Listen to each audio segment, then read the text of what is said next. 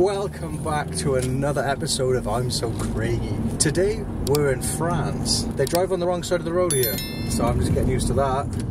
Weirdos.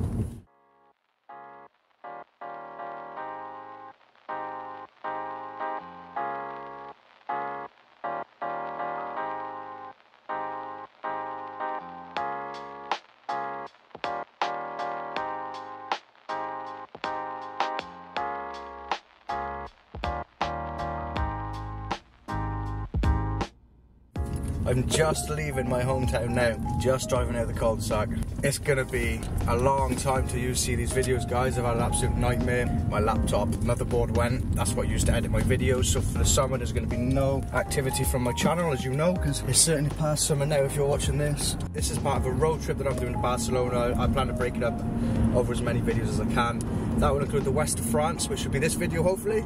As you can see, guys, I got the summer hair done, which means it's summertime. We're going to be doing some skydiving in Barcelona and in Madrid. I might try and get to Portugal, do some paragliding too. It's going to be a fun extreme sports summer. Stay tuned. In the meantime, the car waffle is back.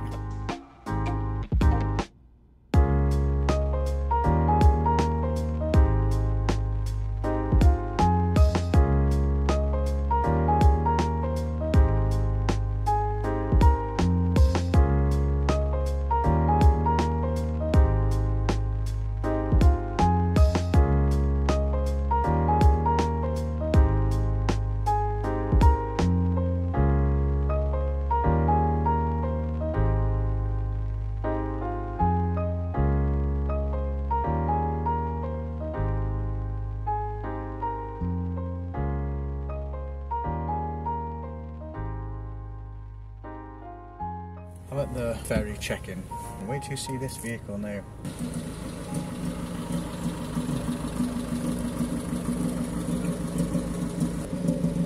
Nice ride, guys.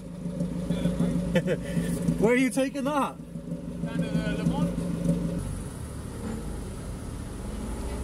Good evening, how are you? I'm good, how are you? Good, thank you. When you get to France, you may need to show a COVID pass. Do you have a COVID pass? I might have one. Yeah, I might have one that might still be in date. Yeah.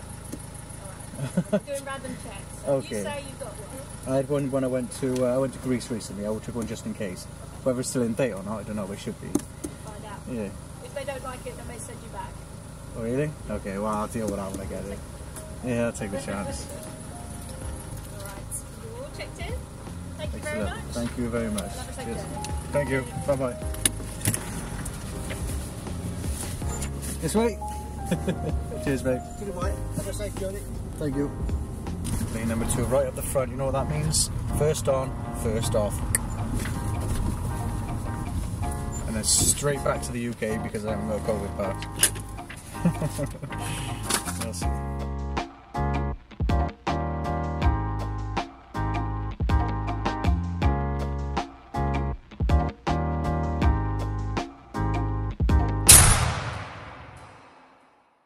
It is currently 20 to 6 in the morning.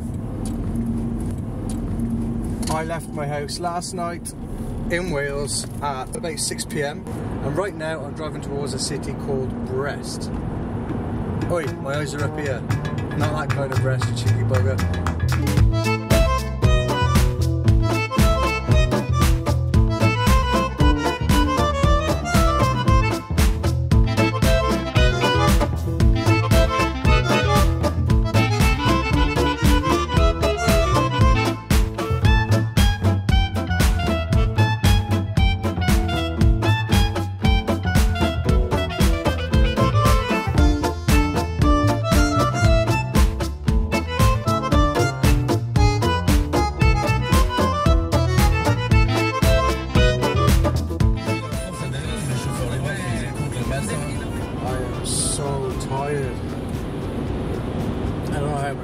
Shit, I can listen to as well.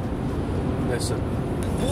Ah bah ouais, ça y est, comme tu veux. Si tu veux pas, tu me dis, hein. Je voudrais pas. Just can't find any music, like. Can't find any stations playing music, it's just people waffling. I'm so tired, I had like 2 hours sleep on the ferry. It's now 8 o'clock in the morning and I still got 5 hours of driving. Anyway, so tired. We are now 9 o'clock.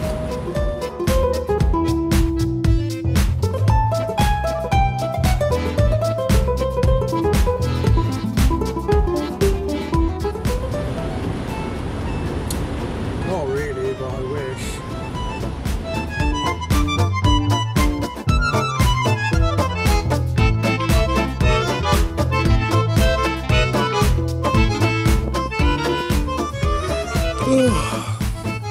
I finally made it.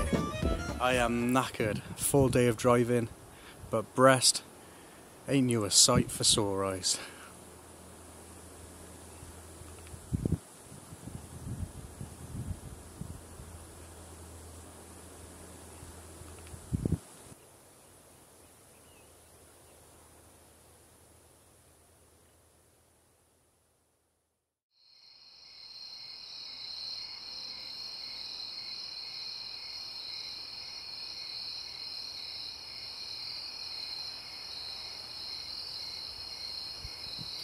Yeah.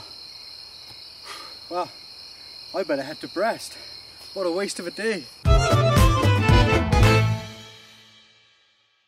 Alright guys, I made it to Brest. It's 4:30 in the afternoon.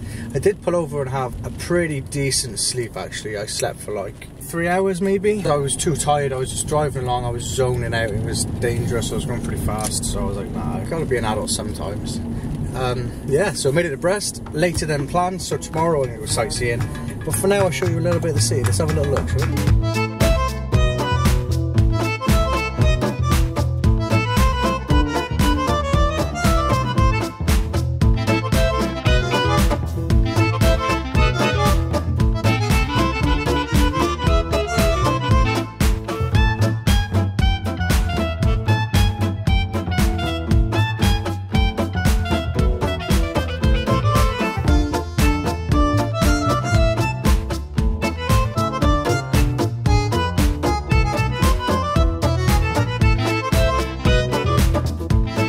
This nice little car park, pretty much in the middle of Brest. It's free from what I can see. I can't see any ticket machines or any signs up. It's nice sheltered, little picnic area, kind of. And it's right near where I just drove down the tracks that I weren't meant to be driving down. Driving up train tracks. Not meant to be on here, surely.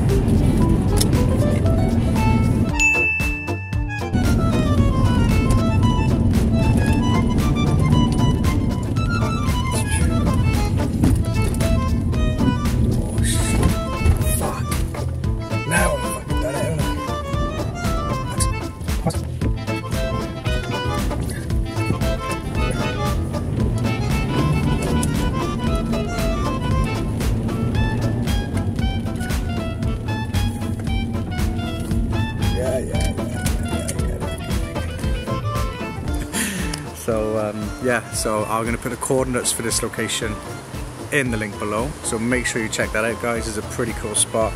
You could probably camp here too. I'm not going to camp here because I've got an awesome spot to camp in, which I'm also going to show you later as well, but this spot's cool. Like the town is like right over there. Guys, so it's the end of day 1 in France. I am absolutely shattered. I just come from Brest and I found a good place to camp actually. There's my car by there, so you can see my campsite. Have a look at this view.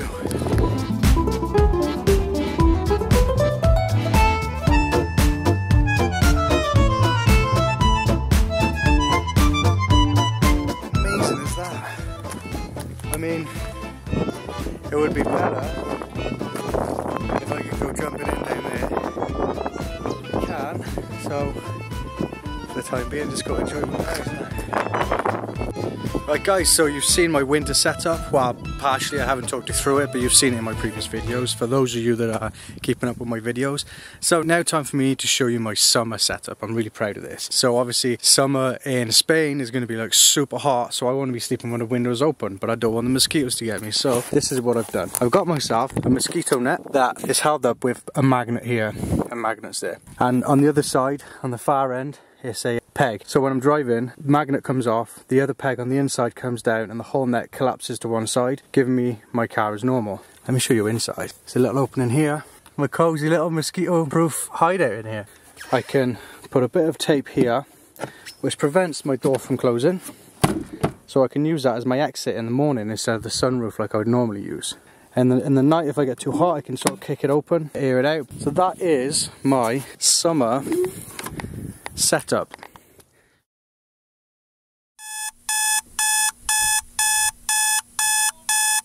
Good morning. It's like 8 o'clock and it's a beautiful day. I'm still in Brest. Hey. And today I have no plan. I think I'm gonna head south towards Quimper. Alright, I have myself a liquid breakfast. By that, a cup of tea, not a beer. Ain't 20 anymore, guys. And then I am on my way. Catch up you in a bit.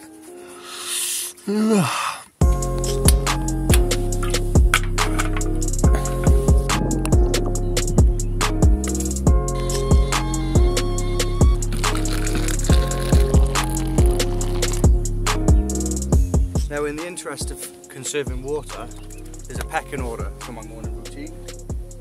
Order number 1 is brush your teeth.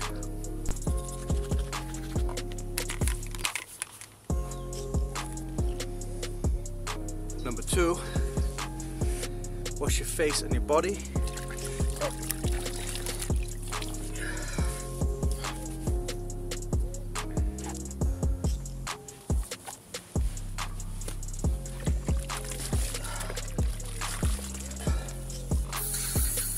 And number 3, do your dishes, all with the same water.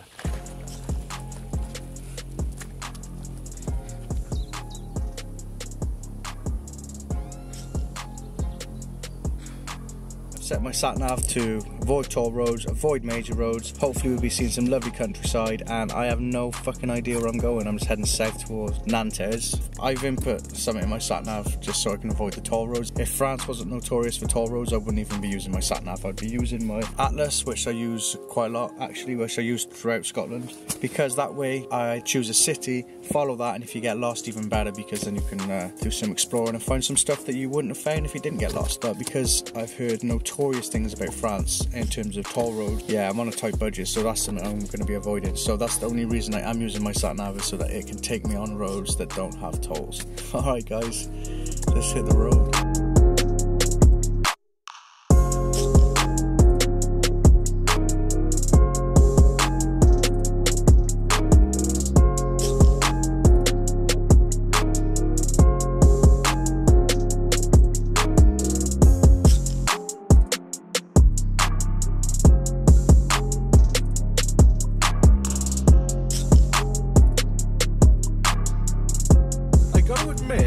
Driving on the right does feel a lot better, but only in a right-hand drive car, because I'm next to the curb. I can high-five people on the way past. It's brilliant. Parallel parking, piece.